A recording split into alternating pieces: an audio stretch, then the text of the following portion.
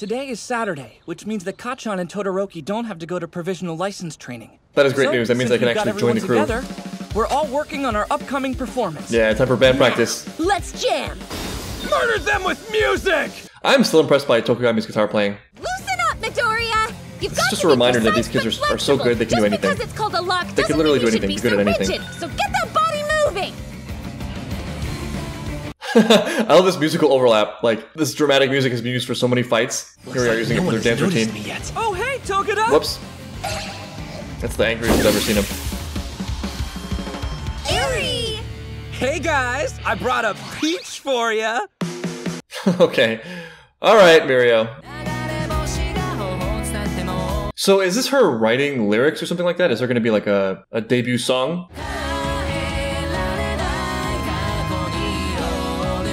Todoroki and Bakugo had so many of the greatest intro moments. She got it. Now she's running back to school to tell everyone. I'm actually looking forward to the performance. I'm wondering like how it's going to go down. Is, what's his name, the gentleman going to attack in the middle of it? Deku. Wait, don't tell me you've got a secret kid. That dress looks great on you. Of all the assumptions to jump to. Well, hello. I mean, you couldn't have picked a better group of people to introduce her to. Man, you're gonna be a looker, aren't you? Mineta, no, stop. Oh, right. She's kind of shy. Don't worry, Eri. Everyone has that reaction to Mineta at first. It's Eri! Oh, wait. We were never actually introduced, were we? Okay, crew, why don't we grab a little break? It's tea time! Why does this look like so much damn fun? Gold Tips Imperial? I would like to join their school and participate in this festival. Who's that? Don't tell me your temporary leave from school was because you have a kid now. Why is everyone jumping to the same conclusion? You're walking around like you've got nothing to do while we're all hustling. Eri, are you okay? I thought it was that dragon from before. You saw a dragon? Oh yeah, the lady, yeah. You're talking about Ryukyu. Ryukyu, that's what I said. Class B's stellar performance is gonna make you wish you hadn't even shown up. We're doing Romeo and Juliet and The Prisoner of Azkaban, The Return of the King. Wow, that is a lot of... Play written by us, That's a lot of concepts in one movie. You forgot Star Wars, but okay. I'm not gonna lie, I'm kind of intrigued by this performance idea. Romeo and Juliet, The Prisoner of Azkaban, Return of the King, that's worth a watch. Especially since, you know, it's completely original. Bring a hanky to wipe the tears from your eyes when you realize how superior we are!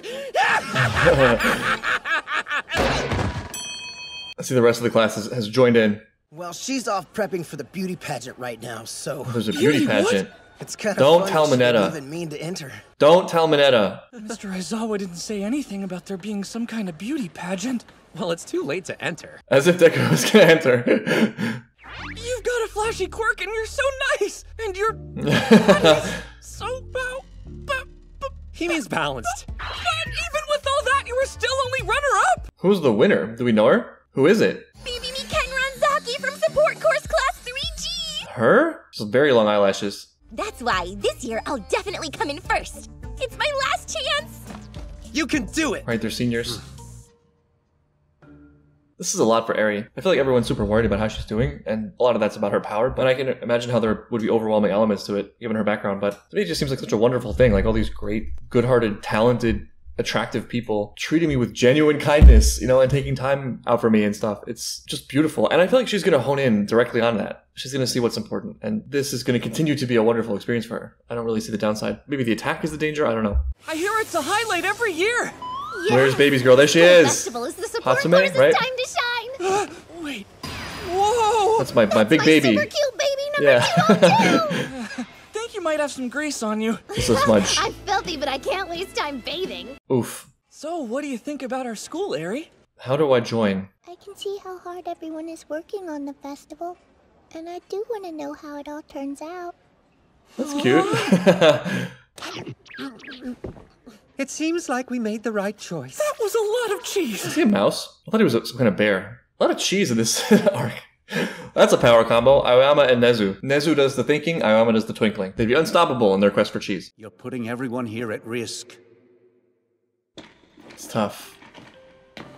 I firmly believe Nezu carries a heavy weight on his shoulders. Times we're living in, the students need an event like this. If an alarm sounds, even if it's a false one, we'll have to shut down and evacuate. Those were the terms the police agreed upon. That's a fair compromise, though, I guess. We even let Hound Dog off his leash to Hey! The most inspirational speaker of all time. Deku, what performance? We're doing a big live concert. Oh, you don't know about the best I'm on part? the dance team. We're all gonna dance and sing and stuff. I'm off. Okay, Gotta just so you join the know, cleanup I'm crew. looking forward to seeing you get down too.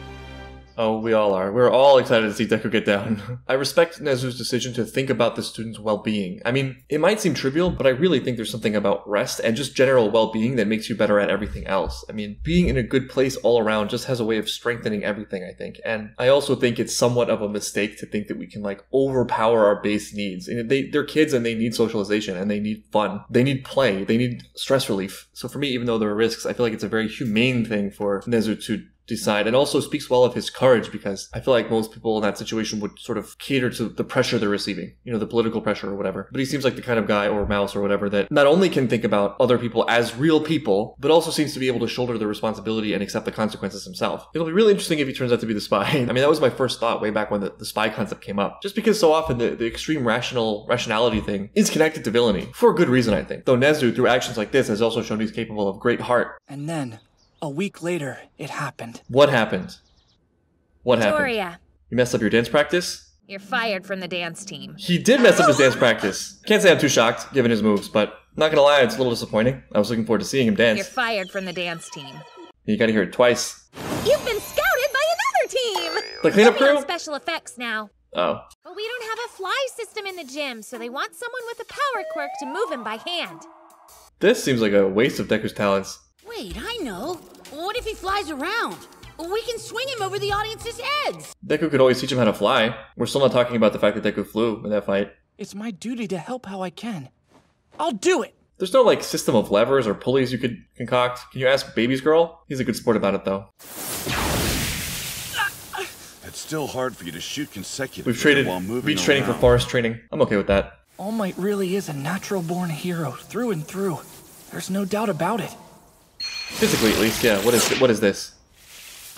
Whoopsie! But nice cat. There she is. Ask her to make a system of pulleys and levers for your Isn't this bad? performance. To be seen out here with him? Don't worry about it. She knows too much. All Might, you used a support item? How did I not know that? Well, yeah, but it was too bulky to be functional. I feel like Deku should know this because he'd have the action figure of it. I got rid of the tech and carried on with nothing but my own strapping body. Haven't seen that form in a while. He just vomited blood into his suit. Just make sure you don't rely on it too much. Some people aren't able to hold their own after losing an item. That's solid I've advice. seen It's a way crutch. too many heroes fall into that trap.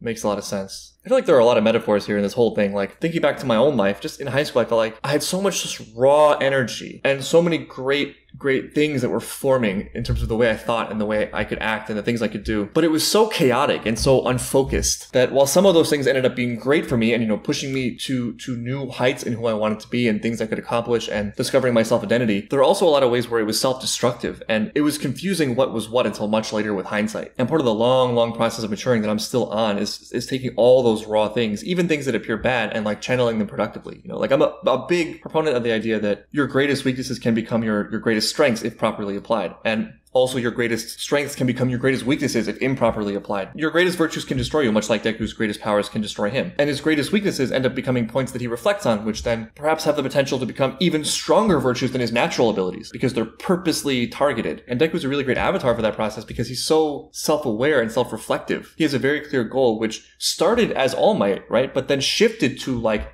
the hero that Deku wants to be, which for me is such a more powerful, beautiful thing because it's more authentic to his natural gifts rather than something outside of him. And it's something like a fluid, organic process, right? It's always a moving target. You've never quite arrived at like this perfect person. You always got to be vigilant so that you're able to break out of plateaus so that your strengths don't become weaknesses, etc. And Deku, with All Might's guidance, is constantly aiming higher. And I feel like the tech thing also plays into that because there are a lot of crutches that you can start to lean on along the way to enhance your life that end up sort of being counterproductive. You don't want to take an easier route if it compromises that journey. You know, the journey of self-discovery. The immediate goal is sort of not the point. You know, getting to a certain point as quickly as possible is sort of not the point. It's about getting stronger and eliminating problems without creating new problems, which I feel like the tech might do. It's something that might hinder Deku's growth. Now then, let's get back to that visualization. Aw, this feels just like old times. It does, doesn't it? Mother sent me this rare type that can be impossible to find. It's a tea called Gold Gold Tips Imperial. Tips Imperial, the name of the episode. What's the connection between this tea and Gentleman's Tea? Hey Deku, aren't you going to try some of Momo's yummy tea? Someone had to report it at some point. Very If I disappointed in you, just keep looking, I'll Deku, definitely for find not- something I have to. For not knowing about a support Shoot, item. I didn't mean to play that. Gentle video.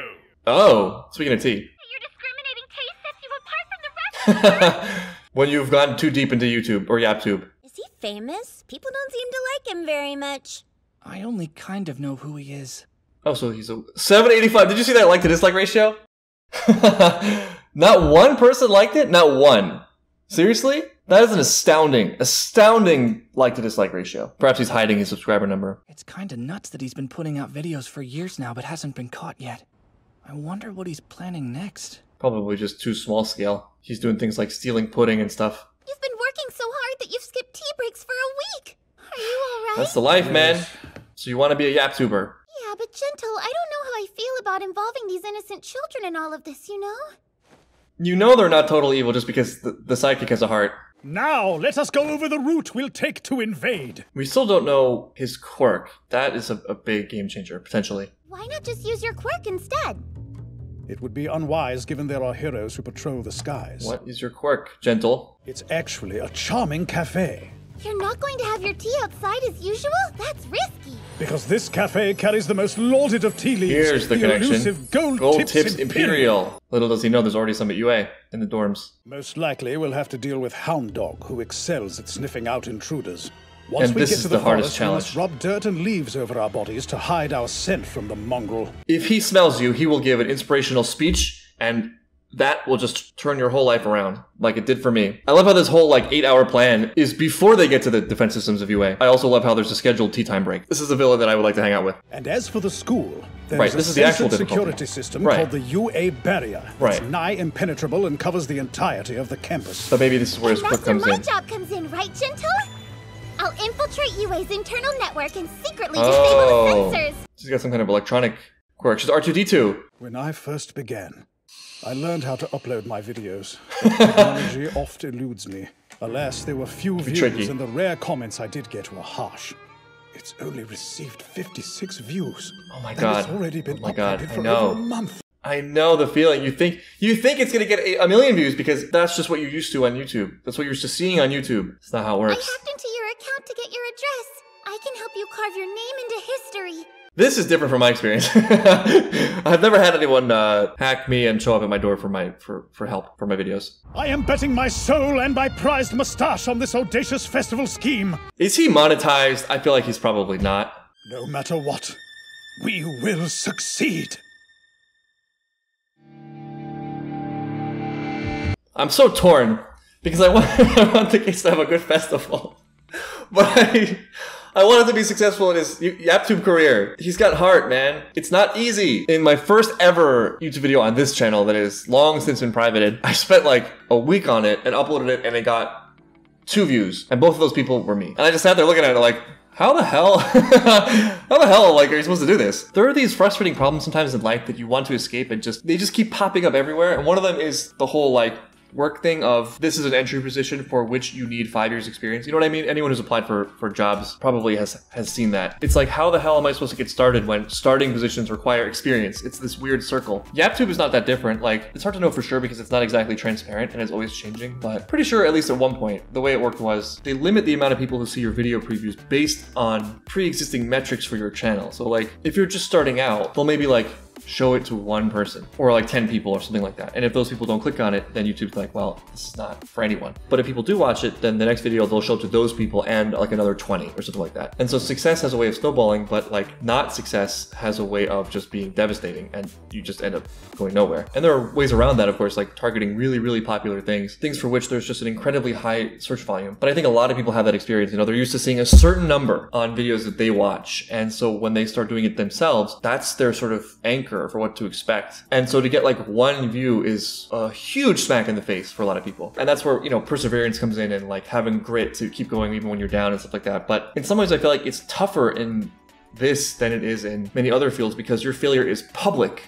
Anyone could come along and see your channel and see that it has 5 views and who knows what brings them there, right? But there are going to be people who come along who then use this chance to kick you while you're down because you're an easy target, and you know, probably they have some bitterness about their own lives or whatever. So they'll say, hey, your channel sucks. You know what I mean? And you're already like feeling bad about it. You're already like questioning yourself, and then to eat this like kick in the teeth from this random stranger who gets to take this cheap shot at you, it's a bitter pill to swallow. It's a rare person, I think, that can stomach that kind of abuse and keep going forward, especially when there's no guarantee of any kind of success. There are no promises. No one owes you anything. It's incredibly competitive. So I just like immediately respect Gentleman for watching him go through that, and like he's still doing it, you know? And he's slowly eking out a space for himself, even if, you know, his like to dislike ratio is terrible. About La Brava, speaking of fortune tellers as well as YouTube, while in China, I got my fortune read twice. This is when I was just starting YouTube. And both people, this is without me asking, told me about my career future and said that my endeavor would succeed, but it would destroy my life, rip apart my existing relationship, and forge a bond with a new partner. And all of that has come true in a certain sense,